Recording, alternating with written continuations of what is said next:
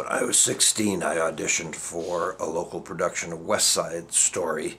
The show had just come out. It was another 3 years before it went from Broadway to Hollywood. When the movie was produced 3 years later, won 10 Oscars, deservedly so. It was terrific. But the cast album had been out, and I remember the year before, when I was 15, hearing it in a friend's basement. I just went, oh wow, what is that? That's fantastic. John Hirsch, the director of this production, was already a legendary figure in Canadian theatre, and he ran the Manitoba Theatre Centre, but he had agreed to do this production of West Side at Rainbow Stage, which was an outdoor theatre in Kildonan Park in the north end of the city, not far from where I lived. So I got up on stage solo with a chair, no accompaniment, and a cappella sang the entirety of the comedy song Officer Krupke. Officer Krupke, we're down on our knees 'cause no one wants a fellow with a social disease. And I had to use about 12 different voices.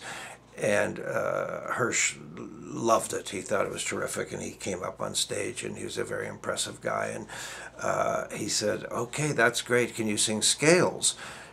And I really had no idea what he was talking about. And I said, sure, scales, very, very loudly at the top of my lungs. And he and the piano player fell on the floor laughing. They loved it. And then they put me through, ma, ma, ma, ma, ma, ma, ma, and I had to do scales for them. So without even asking me to read or to dance or anything, he offered me a part in the show to be one of the Puerto Rican boys.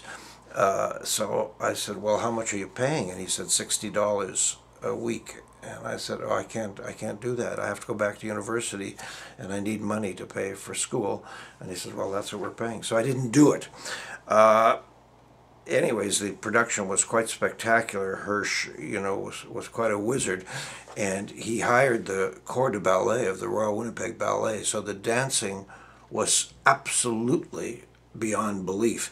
And the show opened to a bare stage, and you saw a big high frost fence about 10 feet high on a 45-degree angle upstage left of the audience.